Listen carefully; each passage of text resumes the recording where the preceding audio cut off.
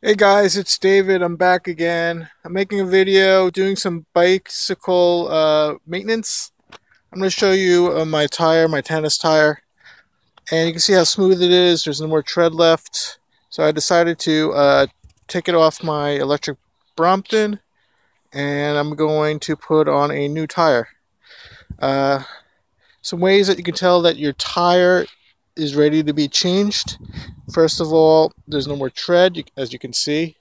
I'll compare this tire, and you can see this one still has a little tread.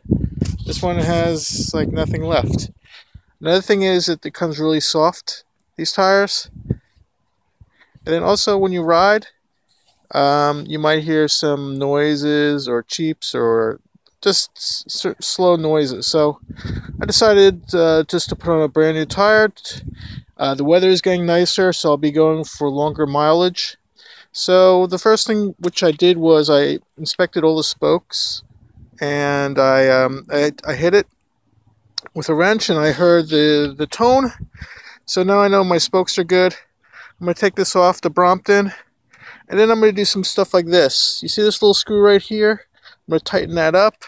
I'm going to apply some grease over here, and I'm going to make this front wheel sound a lot better than it was. So this is my hub. And right here is how you disconnect the hub from the controller. So you pull this up and then out. So I'll show you what this is. Then I want to show you this too. I want to show you the connection of this Crystalite 209. That's what it looks like. That's where it goes in.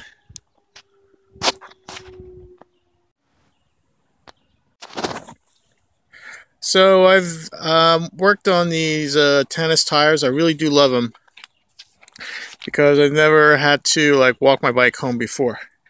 But in order to get this tire off, you need to take off one of the brakes. So I'm going to go ahead and do that now. And then I'm going to use one of these, figure out which it is, and take off one. So I took off the Tannus tire, and this is amazing. I wanted to show you this.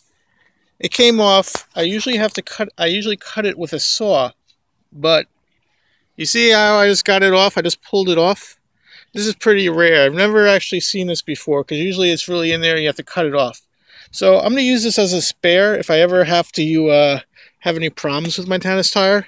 But this can probably get put back on to it's sort of like a donut for a car. You probably can put it back on another car, another bike, maybe for a couple hundred, for a few dozen miles, just as a spare. So this is pretty interesting. So this is what the tire looks like when it comes off, or usually you have to cut it with a saw. Hey guys, so right now what I'm doing is just wiping down any dirt and grime that's on the hub, and cleaning up the tire a little bit, checking spokes,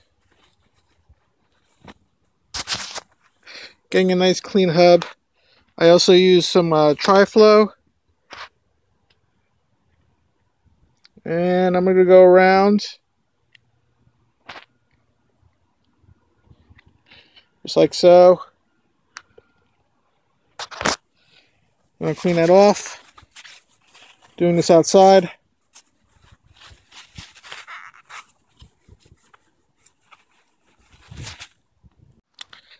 Okay, so I do have a Brompton, and if you could use a Brompton, you could use these purple spacers. You put the spacers in like this, and then you kind of press down on them for the next step. I also want to show you this, and this is why Tannus is awesome.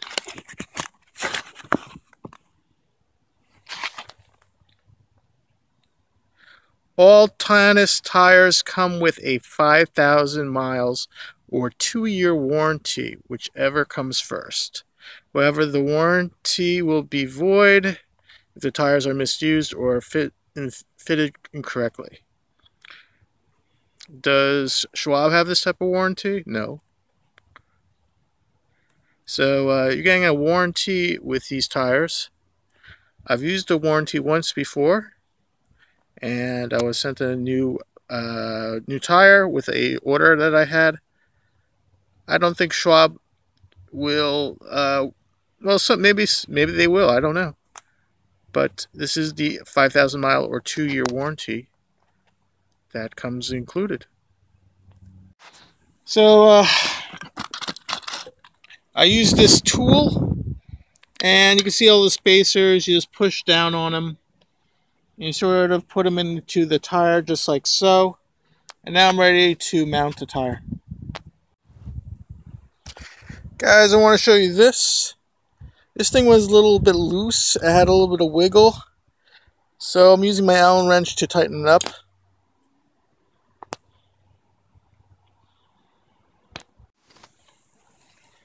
Okay guys, so when you put your Tannus tires together, you'll probably be buying 2 tires at once. So you're going to want to, when you're putting on the tire, you're sort of going to put the tire using these 2 tools like this. Never use a screwdriver. Use the plastic tools that they gave you, and then sort of like pry the tire onto the tire. This is probably the most difficult part of it, but you just need a little bit of muscle, and then you slide these out really slowly. There you have it. The tire is on the hub wheel, and now I'm going to install it. It only took me a couple minutes. It was very quick today. I didn't have to use a lot of muscle. I've done this a few times already. And then you kind of like massage the wheel onto the hub. Thanks.